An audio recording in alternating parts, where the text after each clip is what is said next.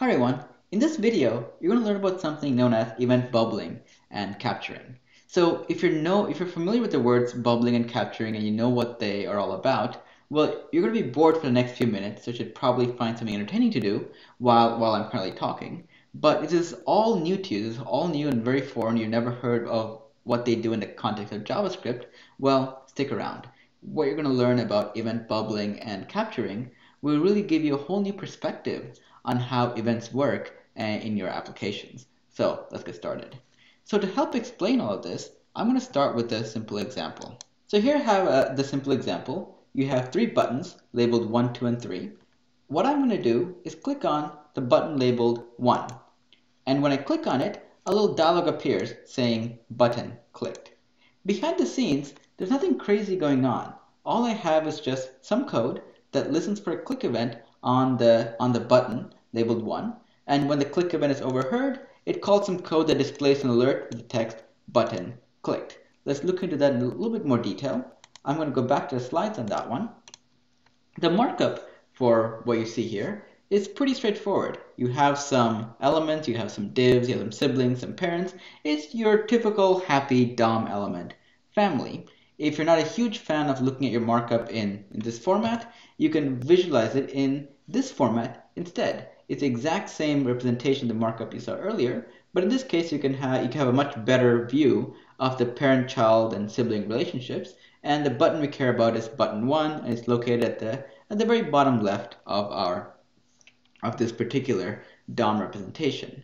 So now the code that caused the alert to appear is your standard add event listener, add event handling logic. I'm trying to get access to the button 1 element. Once I gain access to it, I call add event listener on it. And there are three arguments add event listener takes. The first one is the event I care about, which is click. The second argument is the event handler that gets called when the click event is overheard. And a third argument, which is often a true or false, and most of us ignore it, is the star of this particular video, which you will learn about in a little bit more. So the thing about clicking on an element and having some code appear, having some code execute, is that if you're starting out with events and aren't fully aware of how events work, I was definitely in this camp when I was learning how to use JavaScript, is that by clicking on button 1, the mistake is that it's very easy to think that the event is going to be fired from the element I'm clicking on as well. In this case, the click event is going to be fired from button 1. So as you'll find out very, very soon, if you didn't know this already, events don't start at the thing you trigger the event on. When in languages like JavaScript and in languages very much unlike JavaScript, when you initiate an event, when you fire an event, events always start at the root. It doesn't matter, I clicked on button 1 all the way at the bottom, your event's going to start its journey at the window element and slowly make its way all the way down until it hits its destination, which is the element you actually clicked on. Now, your event going all the way down isn't a very transparent and quiet event. It essentially touches every single HTML element on the path to its destination, and on its path, it informs every element that a click event is actually taking place. So every element is well informed in a very noisy fashion that a click event is currently happening. And if that annoyance isn't enough for your DOM, an event, once it hits its destination, also makes its way all the way back up. It retraces its steps and notifies every element on its path back to where it started from about the event that it is currently representing. So every element on the tree gets notified of a click event one more time. So your events going down, your events going up, it's not very technical. It's not the way you would probably describe it to someone of authority. There are names for this. So your event making its way down to its destination, it's known as the capturing phase, often known as phase 1. And your event making its way back to its origin, making its way back to the root once it has hit its destination, that's known as the event bubbling phase, also known as phase 2. So whenever we talk about event capturing and event bubbling, what we're really referring to is the phase at which the event is actually alive in.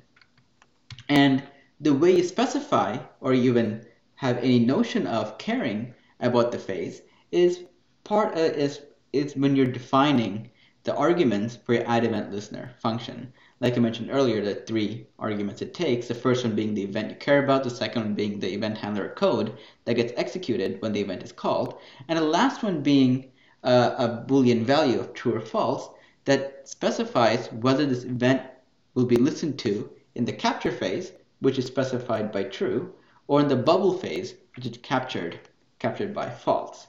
Now, why is this important? Well, this is not very important if you're dealing with listening for the event on the element you're actually triggering the event on. But it is more important when you're dealing with intermediate elements on the path to your destination. So for example, let's say I am listening for a click event on button 1, and I'm listening for it in the capture phase. On button 1, nothing, it doesn't matter. A click event will be overheard when your event makes its way to the bottom. Now, let's say I'm listening for the click event on either body 1A, 2, or 3A, and I'm listening for it in the capture phase. What happens is when I click on button 1, my event is making its way down the tree, and as my event's making its way down the tree, every element will basically get a chance to check if there's an event listener that is going to be called when the event is making its way down the capture phase. So in this case, if I do have, let's say, an event handler that is listening for the click event on, let's say, the 1A element in the capture phase, the event handler will get called as my event is making its way back down. And notice that the event handler gets called well before I'm actually even reaching the button 1 event handler. So that's actually an interesting way for you to indirectly manipulate what your DOM elements do when another element has actually been the one that triggered a particular event. So that is very important because one of the things you'll realize is that with events, you can also interrupt them. You can very rudely, to be specific, interrupt them as they're making their journey either up or down the tree. So let's take an example. The way you do that is by using the stopPropagation method. And the way this method works is you call it on the event, usually within the event handler of a particular event that you're just overhearing. And when this method gets called, your event is pretty much stopped, in its tracks, isn't allowed to continue forward in either phase that it's currently in. So let's look at an example of this. So let's say that, let's go back to the 3A element that we were talking about earlier. And you're listening for the click event on it. And it's in the capture phase. You have the true. And when the click event is overheard in the capture phase, you basically call the stopPropagation method on this. And what this happens is, like I mentioned earlier, let's say I am clicking on button 1, and my click event is happily making its way down the tree. When it detects a click event at the 3A element, which it will based on the code that I have here, the stopPropagation method, which is the do something event handler, will get called, and your event will basically be stopped. And when an event stops, it is stopped permanently for that particular instance of it running. There's no, parallel equivalent of it starting from the bubbling phase and making its way back up. Your event is done. That's it. You have to either remove this code or click on some other element, like let's say the 1A or something above the stopPropagation call, so that your event will basically run to completion. And this is actually very useful in a whole host of scenarios whether you are working with UI elements and you're doing more complex interactions, like I said, drag and drops, or dealing with controls, or even in some examples that I have, like parallax scrolling, where I don't want the event to fully make its way up and down the tree. I want to stop before it causes, some form of damage that I don't really care about. So between event bubbling, event capturing, and being able to interrupt events with the stopPropagation method, you have a lot of control over how events can be made to work. And if this is all new to you, you might not use it, all the stuff you learn immediately, but you will find that at some point in your future, this trivial knowledge right now will actually become practical knowledge that will save you a whole lot of time, either in implementation or in debugging things. So if you want to learn more, just go to Krupa.com, search for events, and you will find the text-based version of this tutorial, probably titled something like event bubbling and capturing. If you need help, either comment anywhere on the forums, comment in the tutorial, comment on YouTube, wherever. Just find a way to get in contact with me. I also spend a lot of time on Twitter, on Facebook, and on YouTube, so find a way to reach out to me. And if you found this video, interesting, entertaining, informative, or any of the above, you'll definitely love my book, JS 101 JavaScript for Beginners. It's available on Amazon.com in paperback and Kindle editions.